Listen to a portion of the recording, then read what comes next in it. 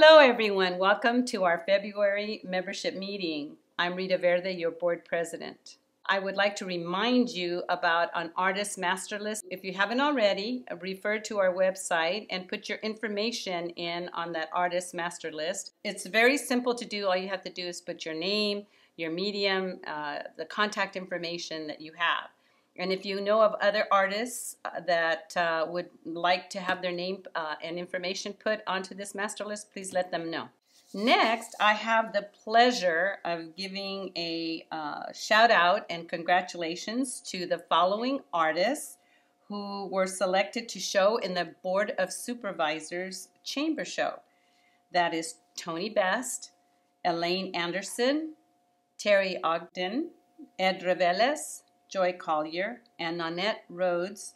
We are so excited to have these wonderful artists represented and congratulated in this way. Congratulations to Stevi Mejia Daniels for earning the Board of Supervisors Mural Commission. She is the wife of our Executive Director, Ampelio Mejia. So we are so proud of her, and Stevi, congratulations. That is awesome. What an awesome honor. Also, if you have any announcements, please submit them to hello@artsconsortium.org. Now it gives me pleasure to introduce our presenter for the month, who is Eden Santos. She belongs to an organization called Comision Honorifica Mexicana, Americana. And in her presentation today, she will be telling you about the opportunities that artists are provided through this organization. We are excited to hear what she has to say. Hi, welcome everybody to the Arts Consortium membership meeting. My name is Eden Santos. I am the secretary on the board of directors of Comision Honorifica Mexicana, Americana, which is a nonprofit organization based in Porterville, California. It promotes the socioeconomic welfare and cultural awareness. So when I learned about Comision Honorifica, I got really excited because that was something that connected me with my identity. As I started just showing up as a volunteer, helping with any event that they had during the year. And now I'm practically sharing responsibility for part of the artwork that we do. We are a working board, which means we take care of everything, since cleaning our community center, our warehouse, doing all the logistics, the paperwork to achieve or realize all our events. We do not receive funding from the government nor other organization. Well, Comision Honorifica is an organization that is active the entire year promoting cultural events, and which are Cinco de Mayo, 16 de septiembre, Día de Muertos, and Posadas Navideñas. Those are our main events during the entire year. All the events that are done by Comision Honorifica are free. We also target the community of East Porterville, which is the one that don't really have access to many cultural events. My main task is to make sure that we have part of the visual work. For example, during Cinco de Mayo, my main assignment is to make sure that the stage for the scholarship pageant is pretty, that we have our float for our royalty or the Cinco de Mayo queen, that maybe the stage of the parade is also presentable.